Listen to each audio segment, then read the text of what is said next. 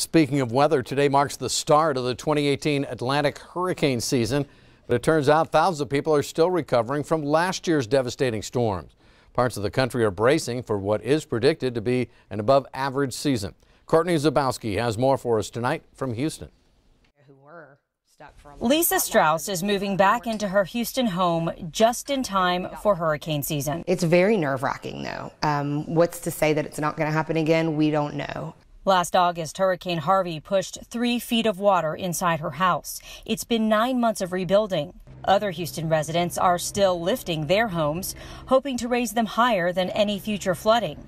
And this young girl spent Wednesday helping construction crews knock down her old bedroom. I feel terrible for the families who are still in limbo. Some images captured the scope of last year's devastation. Harvey in Texas, Irma in Florida, and Maria in Puerto Rico.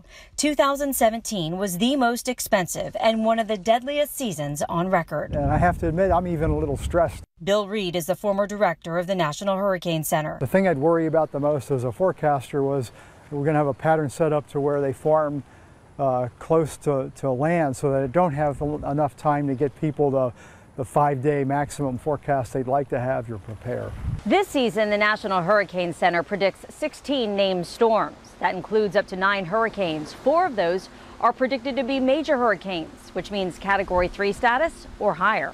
The city of Houston now has more high water rescue boats and more shelters, but multi-million-dollar flood control projects are still years away from completion. The mayor says recovery is a work in progress. There are still some people that are in hotels, even now, 8 months after.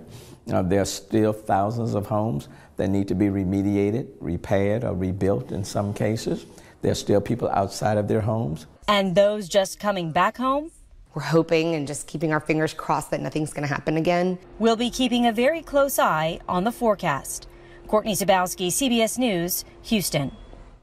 Hurricane season runs through the end of November, the most active time from late August through early September. That's when hurricanes Harvey, Irma, and Maria struck last year, causing billions of dollars in damage.